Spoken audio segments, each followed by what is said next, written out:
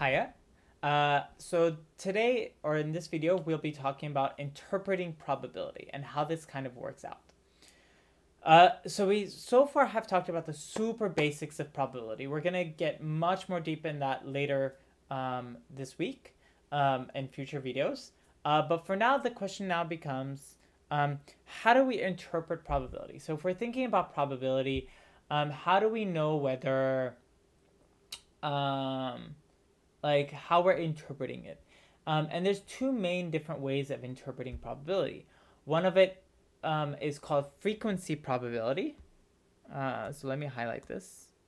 One of it is called frequency, and another is called subjective interpretations of probability. Now, there's other interpretations. There's like propensity, logical, predictive, etc. You can go to Wikipedia and get a much more thorough list and figure out what each one means. But for us, we're going to be focusing on just the frequency interpretations and the subjective interpretations. In particular, we're going to look at frequency most of the course. So we'll start off with frequency interpretations. Basically, what a frequency interpretation is when we're looking at probability and we're asking things like how frequently,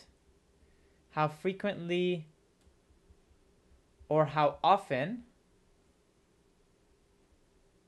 something will occur.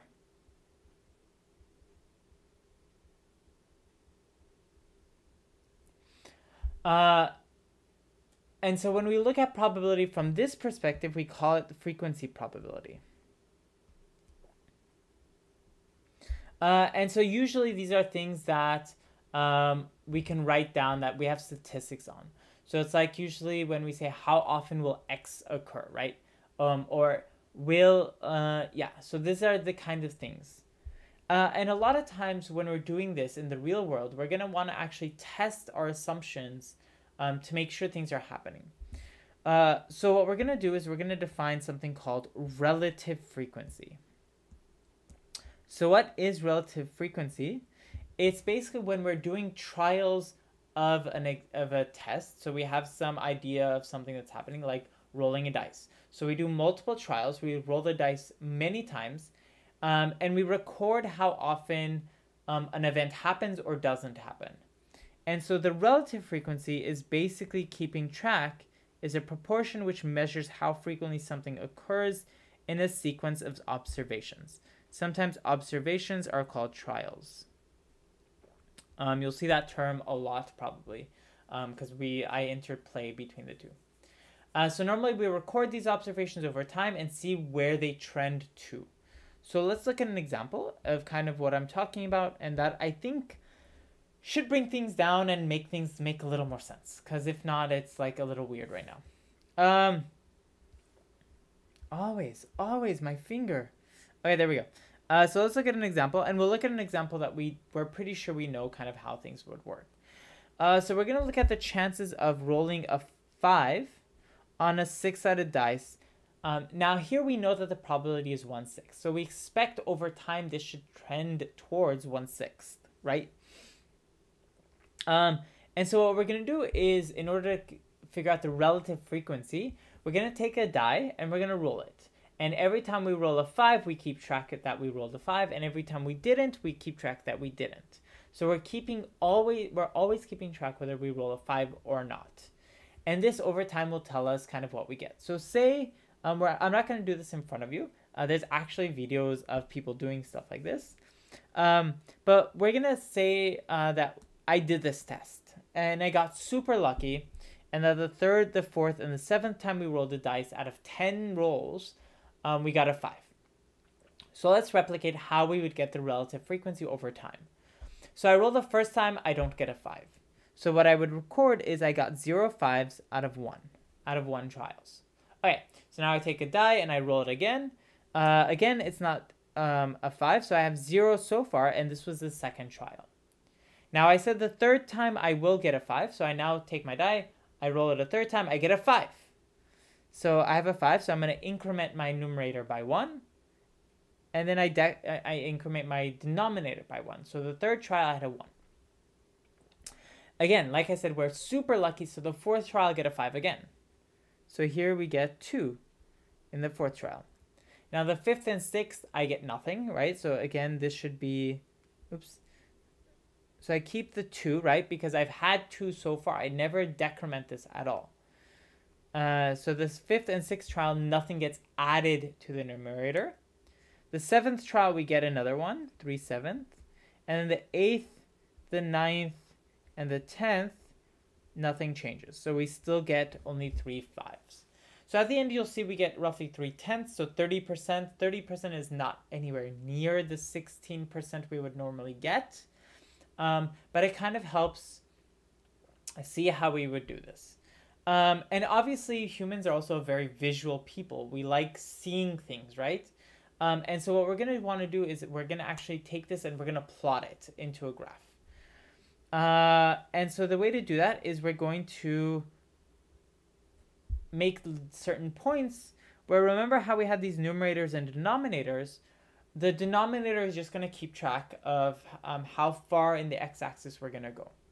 So I wonder if I can, yeah, I can do both at once. So let's look at these points. So in the first case, we have 0/1. In the second case, we had 0/2. In the third case, we had 1/3. In the fourth case, we have 2/4. In the fifth case, we have 2/5, etc. So basically what I'm doing is I'm taking each one of my trials, each one of my relative frequencies, and I plug it in to that component. So 0/2, this is my second trial. This comes into the second relative frequency. My third trial is the third one, etc. So you can kind of see where these points are coming from. And then we can plot this. I'm not going to plot this here because, like I said, it's a fake trial.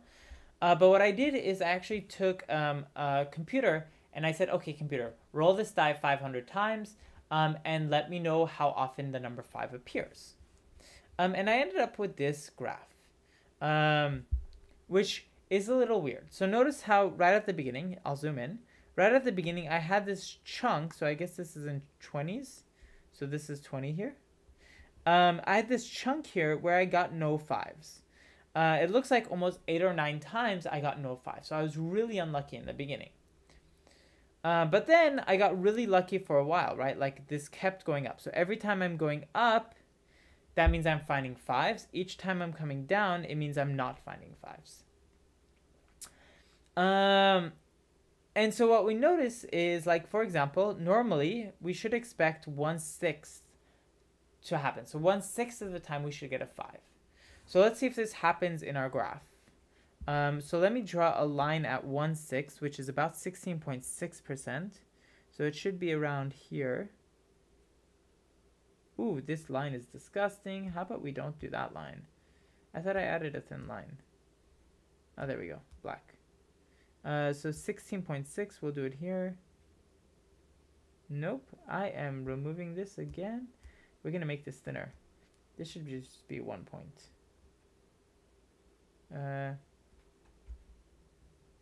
Nope. Can I not lower it? Oh, there we go. Done, 1 point. And then 1.6.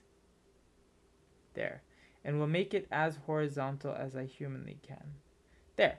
So this is 16.6. So what do we kind of notice here? What we kind of notice is that our trend here is, well, we got really lucky for a while, and this luck kind of stayed. So in this case, you're going to kind of see that even though we're trending down, right? So like here, this is each time we're going a little lower than before, right? So this one, if I go over, is a little above. So we're kind of keeping going down. And that's because we're trending towards, coming towards this line. And I might not have drawn this line perfectly, but each time we're kind of coming closer and closer to this line. So if we were to do this trial more times, this should eventually come down to the line. And so that's like one of the things we'll see. Like, so a lot of times when we're looking at relative frequency, we get close to where we should be, but not exactly. But it gives us a good idea of whether we're in the right spot or not. So yeah, so we will be using relative frequency a lot in the future. We're going to end today, or this video by quickly talking about subjective interpretations as well. So subjective interpretations are basically they're the opposite of frequency interpretations. They're when we look at calculating chance, when using opinions or non-hard evidence. So basically these are things like who's going to win the election, right? Yeah, we have polls, but they're not hard evidence, right? We don't have full information. We didn't actually do the election. Or like, what's the chance of a team winning? Like, we know their previous chances, so we can estimate kind of how well they're going to be doing, but it's very dependent on how much they ate, how well they're feeling, what the vibe is. Like, there's so many things that get calculated that it's impossible to actually measure. So we just use opinions. And so this type of interpretation is normally called subjective. When we look at probability in this way, it's normally called Bayesian probability. Now, the textbook calls this subjective probability, which I personally prefer that terminology, but most probabilistic people will now call it Bayesian probability. So just note that a lot of times you're going to see this term when we're looking at subjective probabilities. So we're going to end this here for today. This has been sufficiently long. It's a little over 10 minutes. I'm sorry. But yeah, so next video we will talk about distributions. So I will see you then.